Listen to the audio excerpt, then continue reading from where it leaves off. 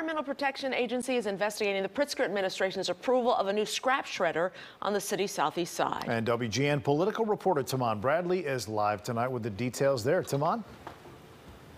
Ray and Micah, good evening. This Hegewisch community has long worried about pollution.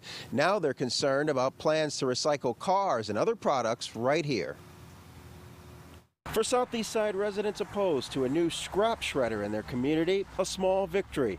The U.S. EPA's Civil Rights Division is now investigating why the Pritzker administration's EPA approved building the shredder in a low-income neighborhood along the Calumet River at East 116th.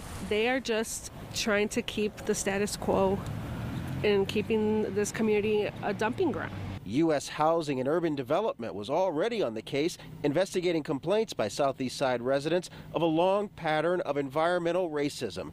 They accused the city of aiding and moving the air-polluting scrap shredder from wealthy white Lincoln Park to the predominantly Latino neighborhood surrounded by black neighborhoods. The scrap shredder would be located near schools. We already have some of the highest COPD instances than any other part of the city, higher heart disease, and we're also a community that's medically underserved. And I'm very concerned that my children are going to be in danger. In fall of 2019, General Iron signed an agreement to stop accepting scrap metal at its Northside location.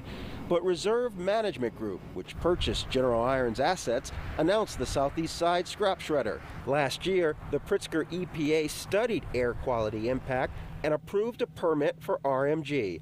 In a statement, a spokeswoman for the Illinois EPA said it will work with the U.S. EPA and involved parties in the review of the complaint. This neighborhood once was the hub of the steel industry, and it was a time when people can actually have a job to pay their mortgage, send their kids to college. Well, those jobs are gone, and because of the zoning that has not changed since that's 40 years later, we're still accepting very dirty practices in this community. We reached out to RMG, no response. The alderman here, Sue Garza, she's mentioned in the lawsuit, and she told us today she could not discuss the matter.